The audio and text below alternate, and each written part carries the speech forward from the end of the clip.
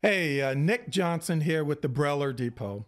I recently got a question regarding if older embossers can work with newer operating systems, like an older Index version 3 or 4, if it can actually work with Windows 10.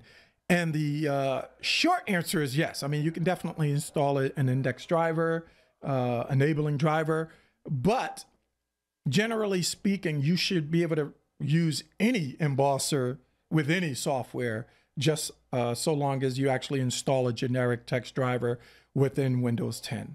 So if you do have that question, the answer is yes, but there are just ways to do it. You do have questions about it, feel free to give us a call, 973-272-7667, or you can email us at info@braillerdepot.com. Thanks.